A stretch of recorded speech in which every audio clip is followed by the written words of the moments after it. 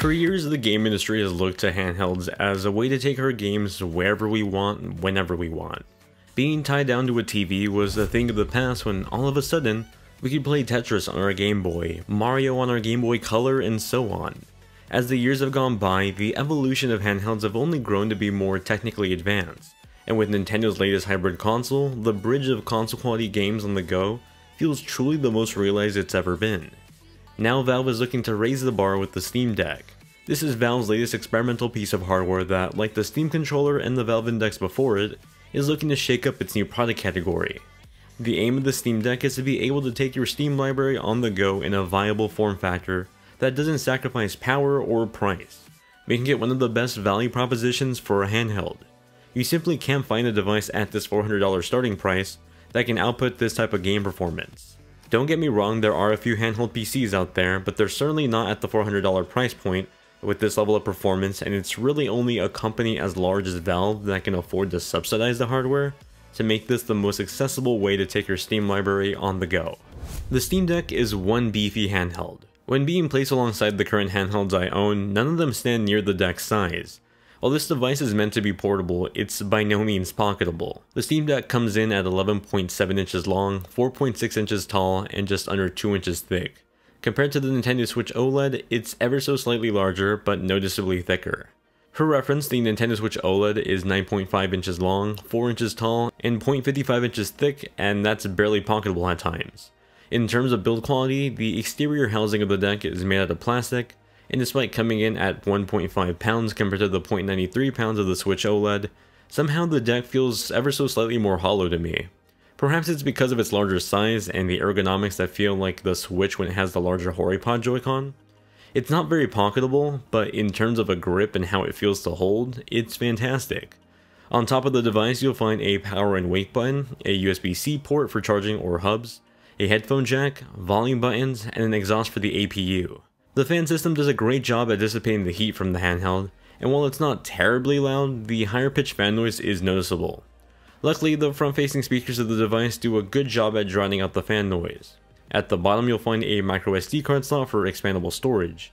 Speaking of which, there are 3 different models of the Steam Deck coming in at $399, $529, and $649. This review is based on the $399 model since that's the most accessible one price point wise, but with a slower and smaller eMMC storage solution. Upgrading to the next model gets you a larger NVMe SSD at 256GB, and the highest tier gets you 512 with an anti-glare etch display. While the speed of the drives are mostly acceptable, I was surprised to find some more modern games like God of War taking up to a minute to load.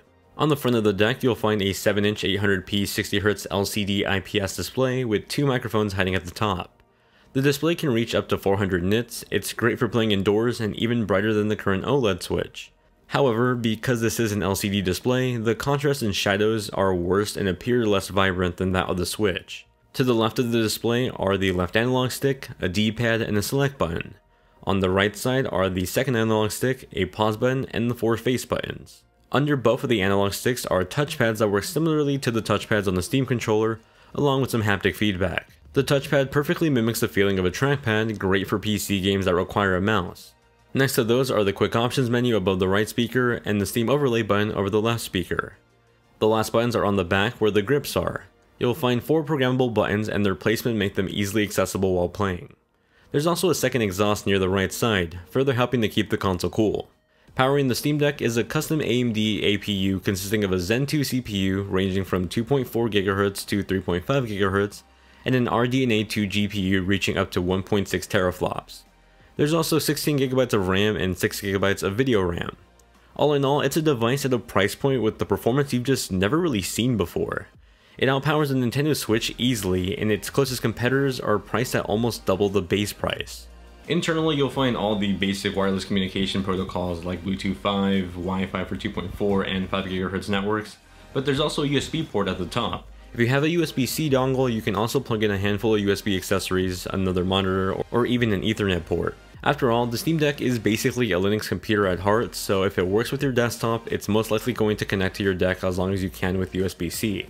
Valve touts that the deck can last as long as 8 hours, and while it certainly can if you're playing an indie game like Celeste, you can expect most modern AAA games to last about an hour to an hour and a half. Luckily, SteamOS does give you an option to lock performance down to 30 FPS if you want to maintain a longer battery life. As I mentioned before, the Steam Deck is basically a portable Linux machine running SteamOS. If you've ever used Steam's Big Picture mode before, the experience is similar, though moved around to better cater to the deck's smaller display. It's a nice looking UI that easily gives you access to the system settings and the Steam overlay features like your friends list, messaging, notifications, and so on. Having this run on SteamOS also makes this one of the better launch lineups for the device. Not so much because they're tailor-made for the deck, but essentially you have access to your entire Steam library already. Using Proton, a compatibility layer, the deck is able to run some Windows games on Linux using a modified version of the Wine software. Basically something that tries to translate Windows games for Linux. And for the most part, it does a great job. AMD and Valve have created a great little handheld that's optimized to take advantage of the hardware and the software to output some amazing performance. In my time playing with the Steam Deck for the last 2 weeks, I've played a handful of games as recent as this year, and as old as decades ago. Naturally, I launched some of the Valve games I own like Portal 2, and as expected, it ran flawlessly.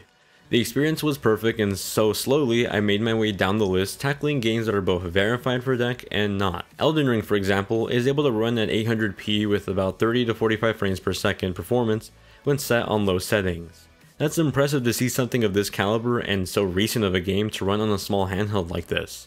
Control Ultimate Edition, a game that famously struggled to run consistently on last-gen base consoles, can hit 55 to 60 frames per second at 800p on low settings as well. To get anything remotely running like that on the go, I'd have to play the cloud version on my Switch, use xCloud, or even Stadia. Death Stranding was able to take advantage of the AMD Fidelity FX Super Resolution feature and run at high 720p at a solid 60 frames per second. Seeing these more intensive games that struggle to run on the Switch run flawlessly on the deck is such a night and day difference that really sets in stone how amazing this device is. So as you can see, there are a lot of great modern games that can perfectly run on the deck.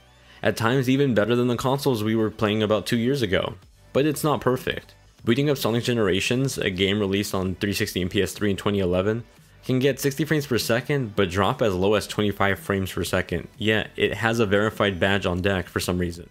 Wolfenstein 2 on the other hand isn't verified for deck, but runs great on my deck. So while having that on-deck verified system is great, it doesn't really feel completely true at times, and it feels like a Valve employee just booted up the game, made sure the controls on it worked, and slapped a seal of approval on it. And while at times this feels like it has the certainty of having a console and knowing that whatever is released on it just kind of works, these instances of really just being a Linux PC, something that isn't always going to work right, tends to pop up. That's sort of just the reality with this being a PC.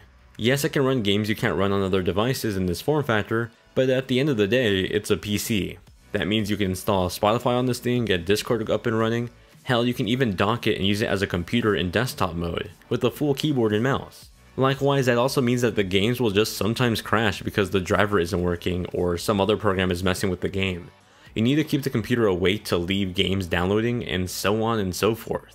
The trade-off is a lot more games available, it's open source so you can install a different OS on it, add emulators, and the online multiplayer is free. It's truly a tinker's heaven device that partially leans into trying to be a general consumer device. For example, when playing one game and trying to launch another, rather than just suspending one game and starting the other, SteamOS just warns you that performance is going to take because you're trying to launch 2 games at the same time. The Steam Deck is one fantastic handheld, but like with most first generation devices, especially when it's made by Valve and their history of hardware, it very much feels like a beta. Windows drivers are here already, but they don't feel completely tuned or ready for this device. If you're aiming to play games with easy anti-cheat or Game Pass, the Steam Deck struggles to get that up and running in a long-term usable form. However, unlike the Steam Link or the Steam Box initiative, I don't expect this to be abandoned anytime soon. Valve is showing a lot of promise with the deck, demonstrating how great Linux can be for gaming when paired with optimized hardware and software. When used as shipped, that means running SteamOS and using Proton to run your games, the Steam Deck runs mostly like a dream. Not every game is optimized for it, and even those that have the badge don't always feel like they were actually checked to run flawlessly on it. In that sense, there are growing pains, and because it is a PC, it's never going to be as tailor-made as an experience as something like a console and a storefront dedicated to that platform. It has its caveats, but you'll be hard-pressed to find a device of this quality and performance at this price. Yes, I wish the screen was as vibrant as the Switch, and that it had better rumble, and that the bezels weren't so big. Yet it feels so hard to complain about anything at this value proposition that, as I mentioned before, is constantly being updated and for the better. If you have the money to spend, the Steam Deck is a fun product to own, tinker with, and play with. But if you're more conservative with your money and want something that you just know is going to work, I say go get a console or a handheld or just wait out a few months. Valve has already said this is going to be a generational device, so you can more than expect a second model down the line.